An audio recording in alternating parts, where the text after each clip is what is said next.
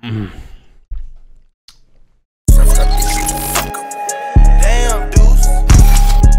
guys, it's Shoi.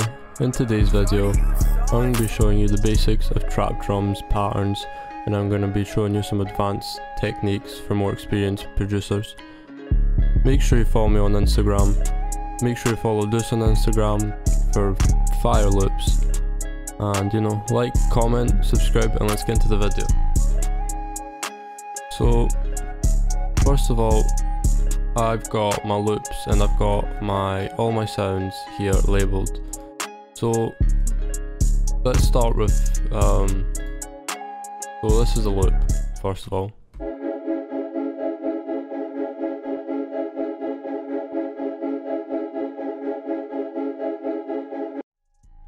So for trap drums, when it comes to your main clap or your rim shot or whatever, so your main clap here, it's usually the same pattern, just like this,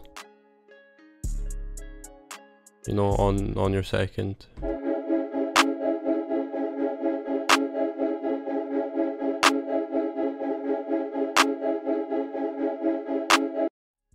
You know, very simple, just pattern in general that is used in every single trap song you will ever hear.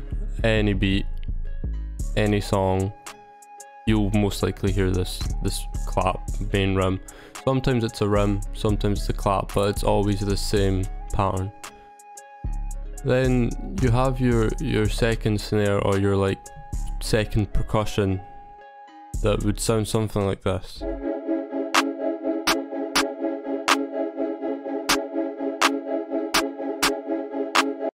Now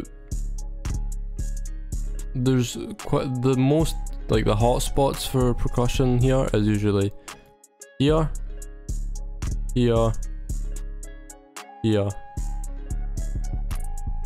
and just like this, so it repeats. Usually 9 times out of 10 most songs will hit these spots. You'll hear it in most songs, so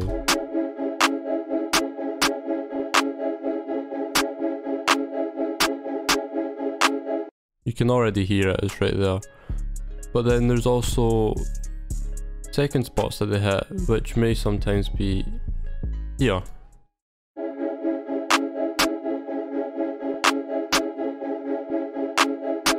Now that might sound quite weird right now, but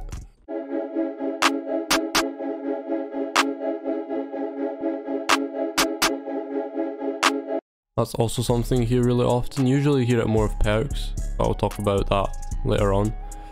And then also another hot spot, it's not really a hot spot, but quite a lot of people do use it sometimes to put their snares, is right before the clap.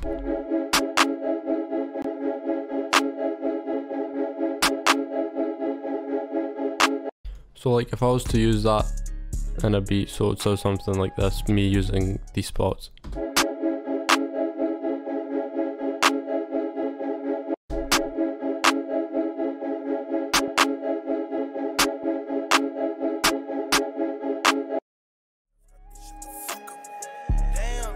So as you can see, I used a combination of the spots. I used the one before the clap and your main spots to just come up with a snare rhythm. But the snares are usually quite simple, it doesn't really change apart from that. You will sometimes get snare rolls, stuff like this. So usually you want to go into the third step and I click N for the paint tool and you might hear stuff like this.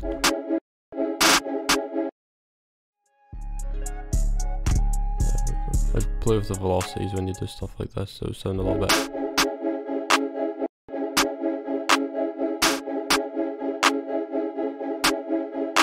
That sounds good, so I'll just keep that like that.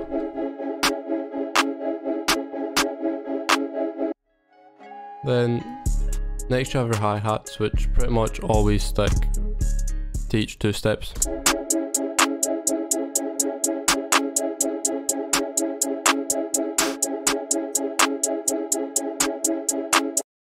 Sometimes you can do each 4 steps, usually in more emotional beats like rod wave beats or Little Dark. Sometimes 4 step is good because it gives it more space, especially since the tempo is really high.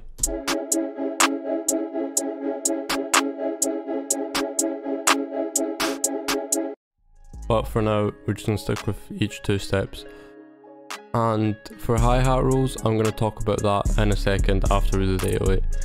So for 808, we're going to go into here and we're going to work in these 3 bars right now. So like this. So let's turn it up so we can hear it.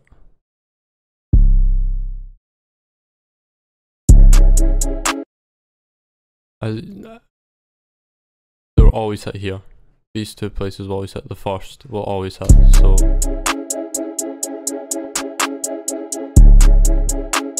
that will always hit no matter what. Though very rarely you will not see these spots hit. Second of all, another spot that's commonly hit is here and here.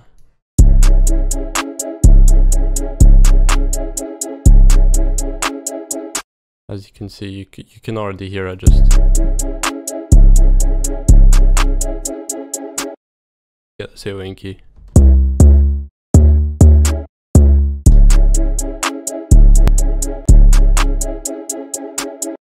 As you can hear it.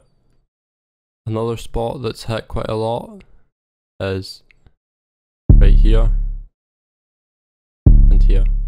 Actually, what I'm going to do is I'm actually going to colour these. So white's your main, and then we'll do blue for the second spots. So here and here. You'll know this trap pattern 100%. You'll hear it everywhere.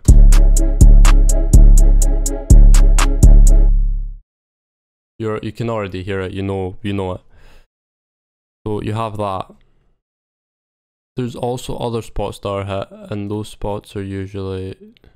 So we'll go with this pink colour. Those spots are usually here and here.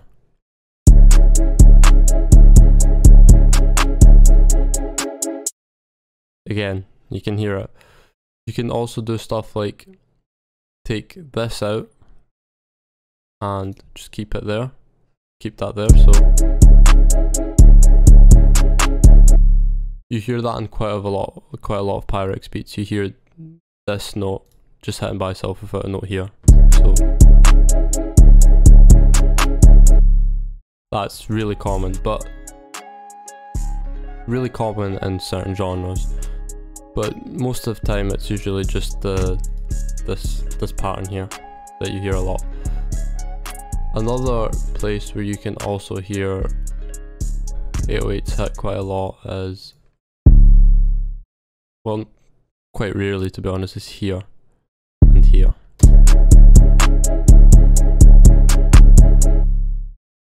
Let's say we take these notes out. Again, you can hear it, but that's usually your spots to hit. But keeping all of this in mind, let's just make a pattern and you see what I mean.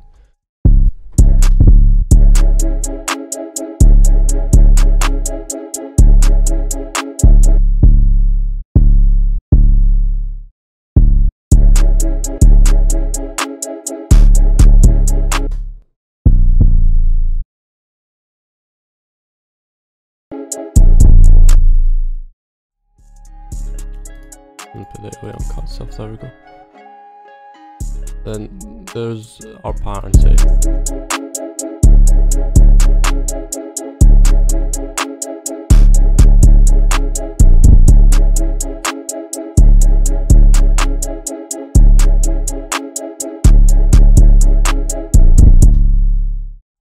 What you also hear quite a lot is people, you can put your 8 on 3rd beat. Zoom in here, you can do stuff like this, which is 808 rolls. You hear this roll pretty commonly. So let's listen.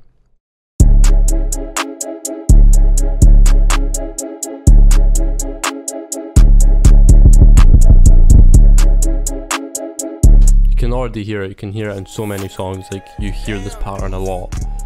I mean, this is a go-to pattern, I use it all the time. It's amazing, trust me. Like, 1/3 step 808 rolls are a blessing. 1/3 step for the faster ones like these,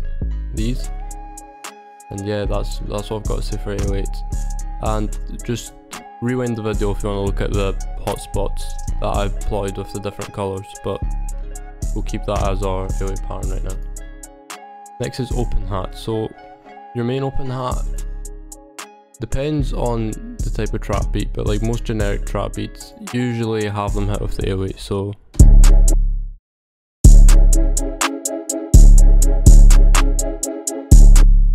but then in some other beats they might hit on the second, so the 1 and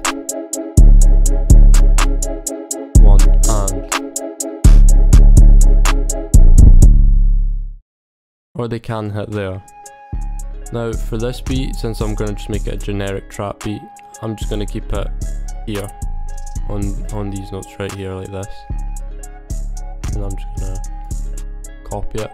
But to make it less repetitive, I'm going to take out this note, that open hat, and just paste it again.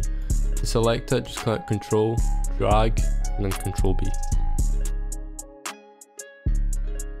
So now you can also do stuff like this, and you just lower the velocity. So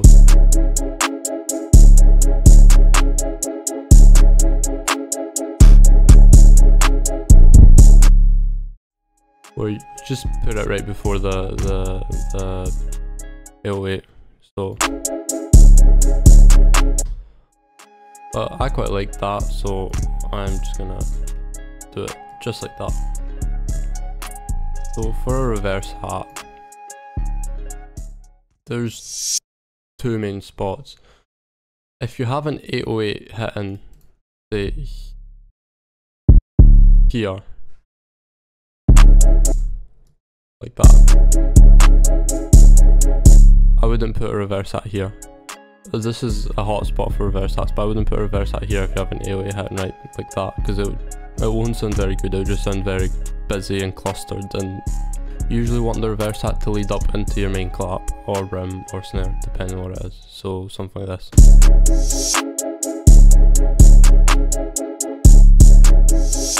You hear that?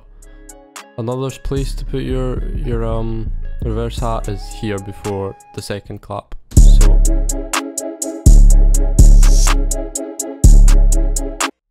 but I've got a snare right before that clap, so we'll make a cleaner, not explain this, a cleaner reverse hat all the way through with nothing in between it. So it sounds a lot better than if, say, the snare was there. So like this sounds a lot better than that because of that snare. So for this beat, I'm just going to put them on the second like that. There, Control B. Now we're on the perk. For your perk, it can depend. So you can keep the same spots as a snare, you can go crazy with your perks. Not too crazy though, because if you add too many perks it would just sound really bad. But for example, like here, you can put up 2 perks.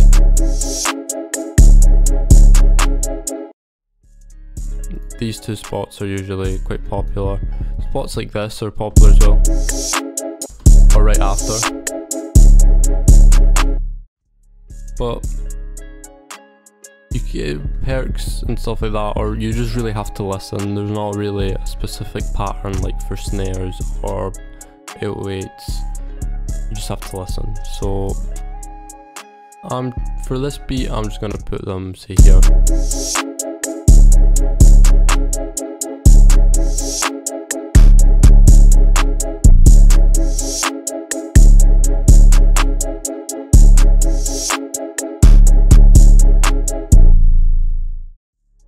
Here, every 5 bars. Now for hi-hats, I recommend working in 3 bars because you want it to be repetitive but not too repetitive. So now for this beat, I'm just gonna, you either work in 3rd step, 2nd step, or 6th beat, 4th beat as well, but this is what I usually stick to. So let's go to 2nd step. So usually you can have your rolls hitting when your 808 hits, so, and make sure you play for velocity, so like let's fade it in. Hi-hats is really a thing where you just have to watch, like what I recommend is how I got better at my hi-hats, is just watching other people do them and just really looking at what they do, because again, it's a quite subjective thing. For to sit and talk about all the different things you could do for hi-hats, I'd be sitting and talking for absolutely ages. But two-step, most beats have the two-step, and you just want to place rolls, and I just recommend watching YouTube videos on people making beats and stuff like that and talking about how they do their rolls, because it's really subjective in my opinion. So I'm just going to do these hi-hats.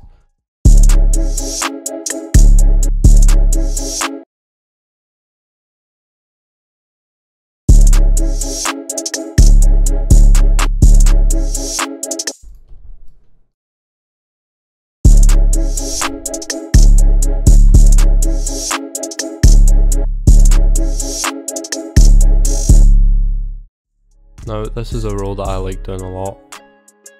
6 step, then go to 6 beat, just fade it out.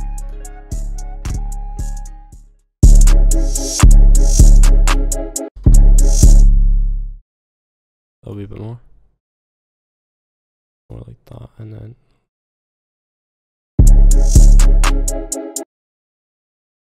you can hear that, it sounds pretty good. And then let's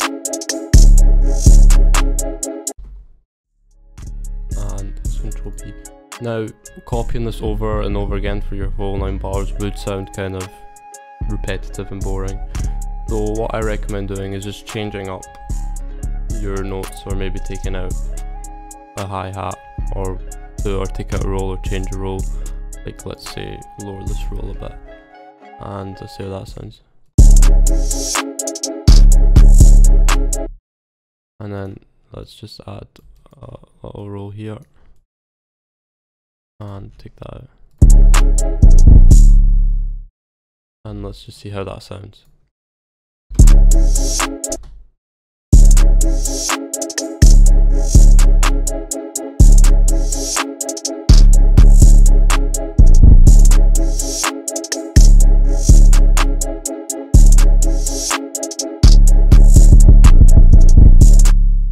As you can see, it doesn't sound too repetitive because you're changing the notes about, but it's not random either. Like there's something to it, there's something that your brain hears repeating, even if you don't really notice it immediately, but in the back of your brain it's repeating, and it does create bounce, trust me. And then really that's it for trap patterns. If you want me to do a video on arranging or mixing, I'll do that as well, but for trap patterns, that's really all there is to it. The biggest ones are your 808s, your claps and snares and percussion usually stay the same, but your 808s and your hi-hats are the most subjective things. Like for that I really recommend just watching other people make beats, and you'll get the hang of it eventually. But I'll finish this beat out and I'll arrange it, and then I'll let you listen to it. So yeah.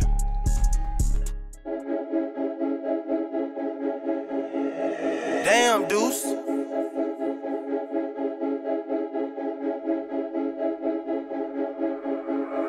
Shorty, you